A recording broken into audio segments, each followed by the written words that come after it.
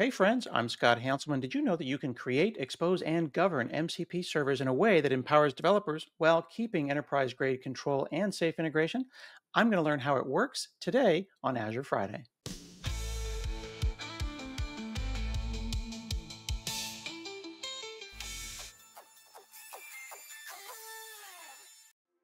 Hey, I'm Scott, and it's Azure Friday. I'm here with Anish Talapareddy. How are you, sir?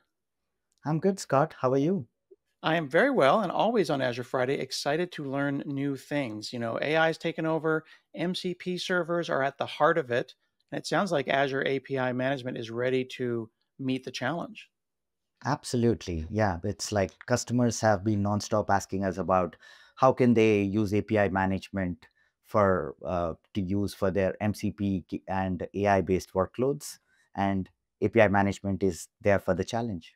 So it seems like MCP servers should be thought of as another API. Like REST is out there, we manage it with Azure API Management. This is a natural and normal thing for API management to do is to manage and govern these APIs in the form of MCP servers. That's correct. Yeah, MCP servers at the core are APIs with some additional metadata to make it easier for agents and LLMs to understand what these tools are all about. And that is where API management is a perfect fit to handle MCP servers just like how we do APIs. Okay, so what does this architecture look like? So let's quickly talk about the first. I wanted to share my screen to just give an Mhm. overview of what API management and what AI gateway within API management is, and then I'll Mhm. quickly jump into the architecture. Fantastic. All right. So API management is primarily known for mediating and being the bridge to manage APIs while building systems. And MCP is the new context open source protocol that has been in the market for the last 1 year and has seen rapid adoption. And what MCP does is enables agents and LLMs and AI applications to access tools and resources in a way they can understand better and in a way they expect. So, what we have done within API management is we have bundled all these capabilities to support various AI workflows, and we are dubbing them as AI Gateway. So, what is AI Gateway? It is your bridge to mediate all kinds of AI usage, be it you're talking to models, be it you're talking to tools, be it you're talking to resources and data, and be it your communication and collaboration with other agents. API management and AI gateway is there to mediate that usage, ensure we can manage the traffic, ensure there is security, ensure there is governance and observability. That API management is already known for, but now we are bringing that to this AI space. In terms of architecture, I'm just primarily going to focus on what MCP is all about and what we are doing in API management. Sounds good. So as you can see, if AI gateway within API management does exactly the same things what we have done for APIs, right? Support transformations, enable safety and security policies, enable traffic shaping and management policies, and finally give you the observability, all of this out of the box. So a lot of agents are trying to talk to various tools and resources, but there is no good way to mediate that usage. A lot of customers are like, how can I ensure the access to my MCP server is secure? How do I ensure I'm able to get observability of who is accessing my MCP server and how many times they are invoking it? Is there something funny going on? How do I ensure I'm not sharing anything sensitive to the AI agent? So we want to make sure we protect the MCP endpoints that customers are creating, and that's where API management comes in. What does API management and AI gateway do for MCP servers? We help customers through the entire life cycle. We help customers build MCP servers. You can build it through APIs that you're seeing on the left side. You can proxy already built, pre-built external MCP servers. They could be built on Azure, first party MCP servers like container apps, functions. They could even be built outside Azure. It could be a Stripe MCP server, Box, Atlassian, whatever it is. You can bring all these MCP tool endpoints into your workflows and manage, mediate, and govern them using AI Gateway. What do you get out of this? You get strong protection, observability, and control, exactly to meet the standards that your enterprise and organization requires. Okay. That makes sense. So I can visualize this and that architecture, I can fit it in my head. What does that look like from a coding perspective? How do I interact with this? Oh, yeah, absolutely. So let me just give you an idea of how it works, right? So Hmm. I'm just going to give you an overview of how MCP servers are currently integrated into the overall API management system. Like Hmm. I mentioned, the first part of the life cycle is create, the second part is secure, the third part is observe or govern, fourth part is observe, fifth part is enable discovery. So we'll cover each of these things through this uh, live demo of how things happen in this uh, on Azure API management. So historically we have had APIs, right? So Right. Yep. you can use import a REST API, you can upload an open API spec, or you can even bring any Azure resource, import it as an API into API management. You can exactly do the same thing for MCP servers too. You can bring any API in API management and convert it into an MCP server in a matter of a few clicks. All you Really? need, yes. So as you can see, I'm just going into the MCP servers tab on API management. I'm clicking expose an API as MCP server. You choose the API that's imported in your API management and service instance. Once you choose a particular API, you get to see what operations are involved in that API. You can choose and you Oh, can give wow. it a name and a description. And So it takes you care of the transformation, get or post, exactly. whatever. Yep. Suddenly, any API, regardless of where it came from, could I even take a legacy SOAP API and make it tools and make it an MCP server? Today we don't support anything outside of REST, but Hmm. we have things on the roadmap for next year to support gRPC, GraphQL, Oh, wow. areas where there is some demand. That's going to be very powerful. Yeah. So, like I said, it's like I just created a simple import from Logic Apps that was already imported into my API management instance, and I Yep. quickly converted it into an MCP server. Now I have an MCP server endpoint, and I can go into this particular server and configure all the policies I want to do within this in terms Hmm. of throttling, inbound, outbound, and that gives me a lot of control in terms of how I manage this. Very cool. The other big aspect a lot of customers ask us is, hey, I have an MCP server, but how do I secure access to this MCP server? I'm really worried about that, and I don't want to deal with all the complexity that comes with security. Guess what? API management gives it out of the box. You can secure access to your MCP servers inbound, basically from the client to the MCP server. Or if you have API management as an intermediary, API management acts as a pass through to secure access, or it can even register a identity provider that you choose, extract the token from that identity provider, and pass it to the backend to validate and access. So I can show you a simple example here. So we have a Microsoft Graph MCP. Here I have set up just two simple policies. One is to validate because I have a client, I have a API management server, which is acting as a proxy. Then I have a backend server, which is hosted in app service here. All that I'm doing is validating access to my API management server, step one.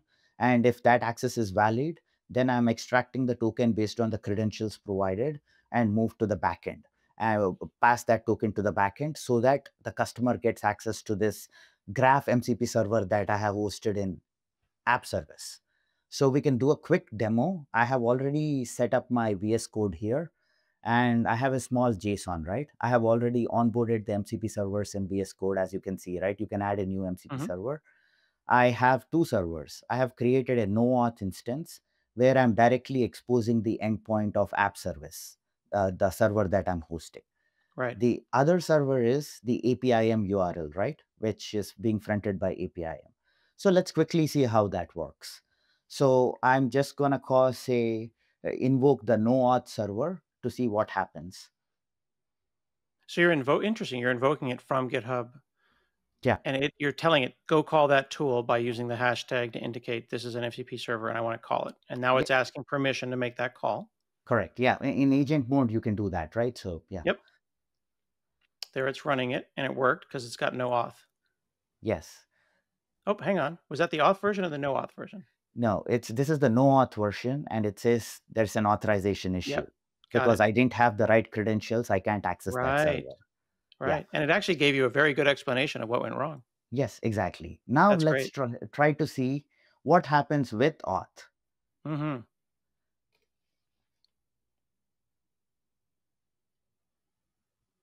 So it's Oh, asking me again for permission to of course. access. I'm doing it. And my auth is already registered for the sake of time. So I have already registered it. Sure. As you can see, this is a graph server and it has pulled my information, right? It's like I've just run Wow. a simple show user profile information. So my name, my ID, and a few other things are pulled from that graph server. Very cool. And this is the kind of thing where if you're making an API or an MCP server, the promise of API management was, I don't want to worry about that stuff. That's not Yeah, the point of my tool. Authentication is a secondary concern. It is orthogonal to my business work. So API management, simply taking care of that, solves a huge problem for not just this API, but all the APIs and all the MCP servers that I might have in my business. exactly. Exactly. It's not just the APIs within API management. You can proxy any external MCP server, like I mentioned. You can create an identity provider. We support all kinds of identity providers here. You can choose any identity provider you like and set it up. And API management takes care of everything and enables access to that without the developer having to deal with any kind of credentials at all. That's cool. So this is the secure part of the overall story. Then, like I said, governance. We have the ability to write any kinds of policies, right? We can add a throttling policy. We can add a transformation policy. I'm not gonna take time to showcase that, but we can add all those kinds of policies within my in my policy tab to ensure that my system is not getting abused with too many requests. My Mhm. system is being secure. I'm getting doing the right kind of transformations for my own workloads. And you can also do content safety checks because we also have integration to content safety. You can do checks around, hey, am I passing any sensitive information? Can I stop that? So there are various policies within API management that you can use to ensure you are meeting your goals for your workflows. And it's really important to note that the power of API management, and people don't realize this is layer 7, right? Like this is Yes. not thinking about HTTP unless you want to. This is solving problems that are specific problems for APIs, specific problems for MCP, and this is completely governed separately from your APIs. But Yeah. the APIs, they never know; they just work. The Yeah. customers, they never know; it just works. It's such a nice clean separation to have a layer 7 intelligent management service sitting between you and a whole host of APIs, like you said, not just Yeah. REST. Right. And you, all these things can, as in under the MCP protocol, are enabled readily for, as you have seen, in a matter of few clicks for AI workflows. So let's also talk about the next step of the user journey that I was mentioning, right? Hmm. APIM also comes with robust analytics, right? Yep, of So course. you are able to understand which tools are getting invoked in your MCP server, who is invoking them. Some of these features are currently in preview. They are going to be launched soon by end of this month. But the idea here is to get robust observability for customers to understand what is happening with the MCP servers that they are mediating with API management Yep, in terms of which clients are accessing, what auth are they using, and it becomes very easy to debug in case there are of any course. issues. Yeah, All the stuff you would expect from any really well run managed Azure service. yeah, yeah. Hmm. Lastly, I just wanted to talk about you have built your application and you have built your own MCP server. Now you want to expose this MCP server to other developers within your organization or even externally so that they can use that MCP server as part of their workflows. Hmm. So we have something called API Center. API Center within Azure API Management is the catalog and registry of aggregating all the MCP servers and APIs that you have, package it as a nice private registry, and showcase it to your end customers. Hmm. So I'm just showing you a quick example here. I'm not going to do a crude demo, But all you need to do is go to discovery in your API center instance within API management. You can register an existing thing, or you can create your own API center. And a quick example of how this works would be uh, the MCP center demo that we have created recently. Hmm. That you can see here. These are all mostly public MCP servers that we have registered, but you can register your own private MCP servers as well using the MCP URL endpoint. You can have local remote, you can have Microsoft based or partner, you can have Mm. public private, and you can also drive categorization. So this drives a lot of ability for customers to discover the right kind of tools for their agentic workflows, and once they have discovered it, they can add it to their own private catalog so that it's visible and easy to consume for everyone within their organization.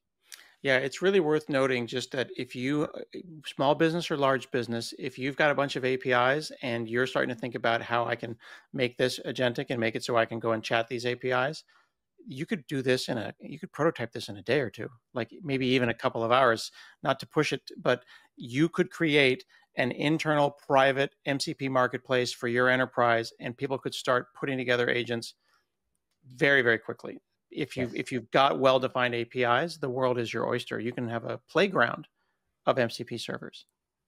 exactly. Yeah. Okay, this is fantastic. So do I have this now? Is this in preview? How do I do this Yes. after the call? So right now, all the MCP capabilities within API management and API center are in preview. Hmm. Uh, so I'm sorry. That's okay. Where can Uh, I go to learn more? Let's find out. yeah. So let me just give you where we are, and then I'll talk about where you can go and find these things. Please. So we are about what 4.5 months old in the market since we launched. So and at Build in May 2025, we launched the initial set of features in terms of exposing APIs as MCP servers with auth and the registry. And since then, we have been hard at work to expand capabilities, ability to bring in third-party MCP servers, expand capabilities to access these MCP capabilities around API queues, and hardening this product so that it's ready for your production workloads. So we done most of those things. Currently, we are in the last stages of enabling observability, like I talked about. We are also a lot of customers have asked us for versioning Hmm. because versioning is quite popular with APIs. They want to do something similar to run A/B tests, to have a different version for testing and another version for production.